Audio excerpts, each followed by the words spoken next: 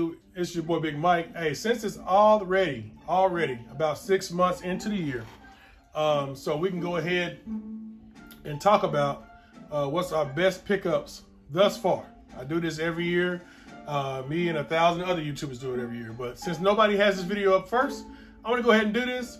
We have some amazing releases this year from Off-White, Jordan Brand, to Nike, to SB, to Yeezy. So we want to see what top shoes you have in the 6 months thus far. So my picks are mainly, I can tell you right now, mainly Nike, because I don't really pick up many Adidas at all, and I'm not fond of many Yeezys. So just a disclaimer, that's what's going on in this video, all right? So without further ado, this is a short video. Y'all comment down below and let me know at any time in the video what your favorite pickups of the year are, okay?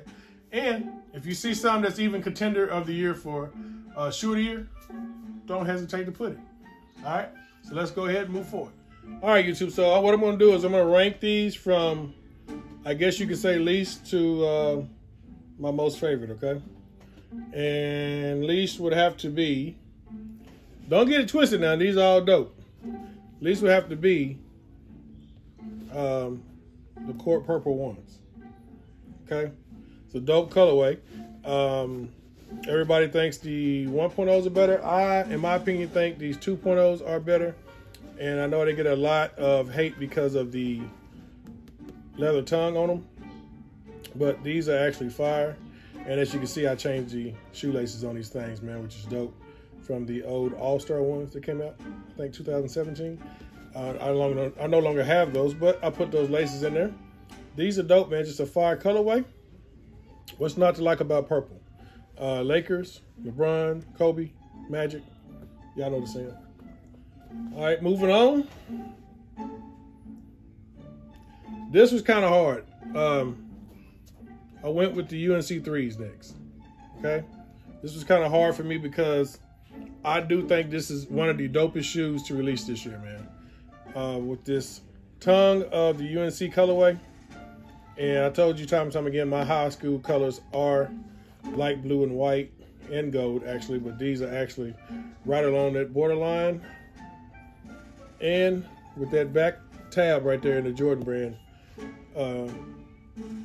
in navy blue. It looks black, but it's navy blue. Dope shoe.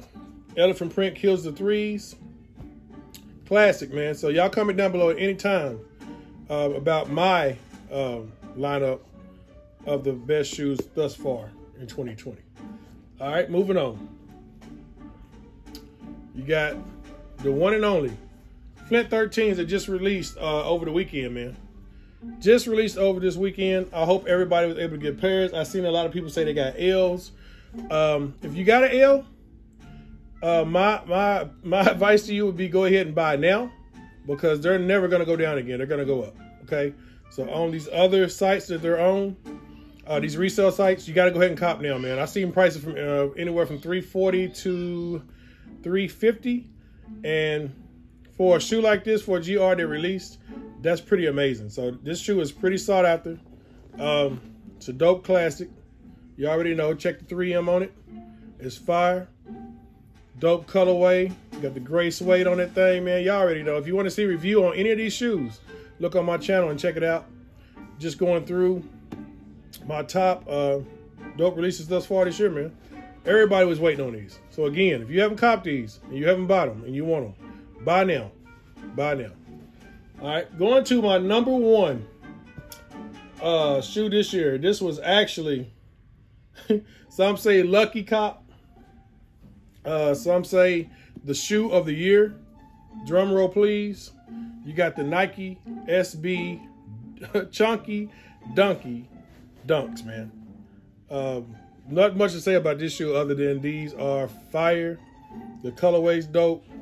The light blue on the toe box hits real good.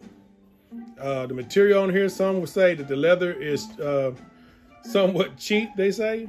But if you look at all Dunks, man, it's the same leather that comes on all Dunks. You got the bovine hair on here, which is supposed to be real animal fur. And it's pretty nice, man. It's actually pretty nice. The colorway, the inside, you got the tie-dye on this shoe, and the other shoe is different tie-dye as well. I don't feel like pulling this shoe out, but it says Ben & Jerry's in here, and also behind the tongue, you see it reads, I think it's not fun, don't do it, something like that, or why do it. That's pretty dope. Comes with these other shoestrings. You can switch it out with the green.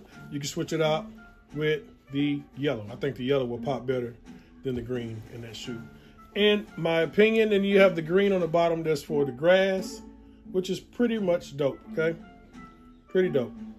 So, with that being said, man, that's it. This is my #1 shoe for 2020.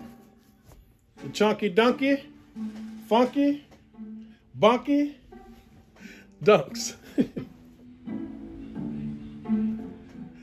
Till next time, y'all. Like, share, comment, subscribe.